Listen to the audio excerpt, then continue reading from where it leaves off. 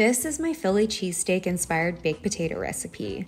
I started with cutting some russet potatoes in half and laying them out on a baking sheet.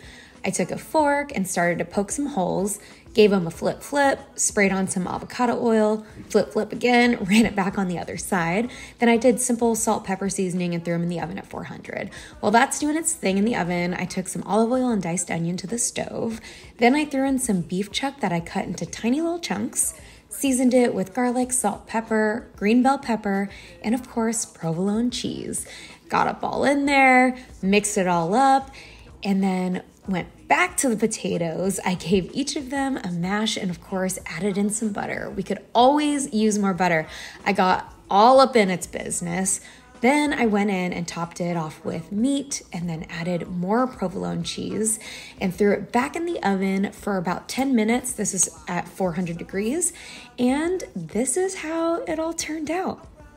Grandma definitely approved. Another banger. It's another banger.